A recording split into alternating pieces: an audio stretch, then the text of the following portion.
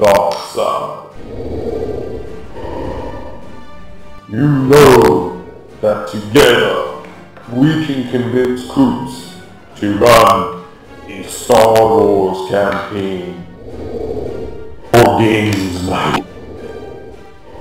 Well, Vader, I don't really know. Being a billionaire playboy, that just doesn't sound like any fun to me. Besides, he kind of seems to be more of a superhero kind of guy. You know what I mean? Bruce, I have foreseen that the two of us could rule Games Night and overthrow Coops if we only join forces. Well, Vader, that's not gonna happen. Because I'm Batman.